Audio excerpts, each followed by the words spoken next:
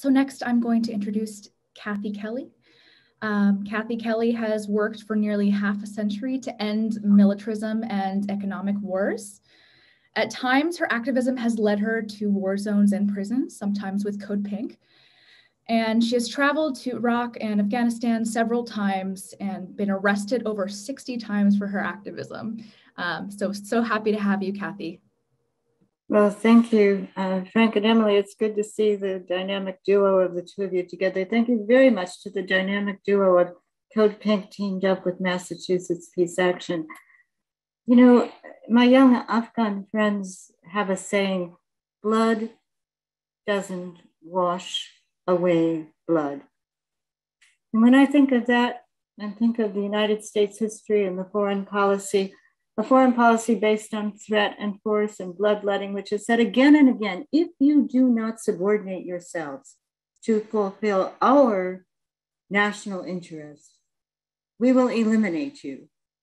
And then tagged on to that now, after the horrible economic sanctions, economic war waged against Iraq, the United States can say, and if you don't believe us,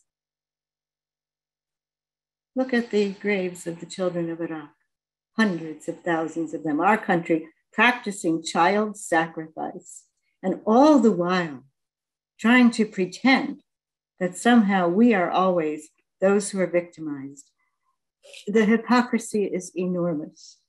And so here we are today with 800 bases, with a military budget that gets increased, with the heads of military contracting firms. I mean, do they laugh on their way to the bank with their portfolios stuffed? And United States people still, to some extent, a bit asleep at the wheel. And so what we have before us is so necessary to change. And I believe that sometimes stories are what enable us to make sense out of our reality. So I would just like to share briefly with you the story of a mother whose child had been killed by a bomb following drone surveillance, and she knew that the drone up above must have known that her child was only going to that building for shelter. And so I happened to stumble into the funeral for the child and sat in silence and realized that who the mother was, because other women were coming and embracing her. And she wore a medical hood and a neck brace.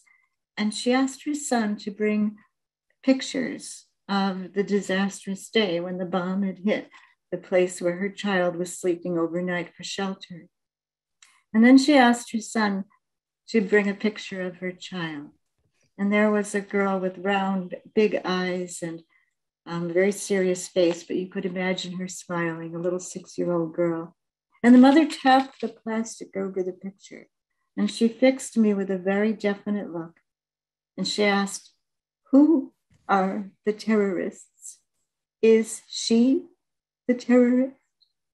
And then her eyes welled up, and she whispered the name of the president of the United States at the time, George Bush.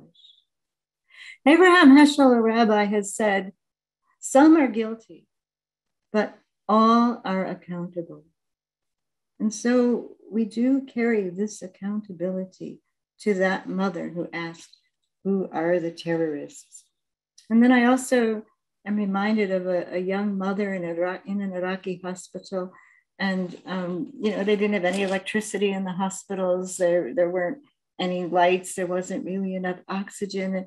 And her little child was suffering both from starvation and gastrointestinal disease, and her heart started to give out. So people started screaming up the hallway to get a doctor, and he happened to be a doctor I was sort of trying to interview, Dr. Qusay al-Rahim.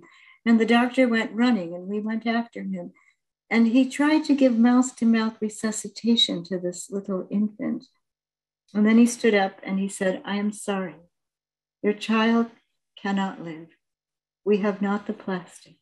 We have not the tube. And the child's nostril was so small that they didn't have a small piece of plastic to inject into her nose. And so for lack of a piece of plastic, while hundreds and thousands of Iraqi children died because of United States economic warfare, that child died. My shoulder was damp from the mother's tears. And then the mother said to me, believe me, I pray.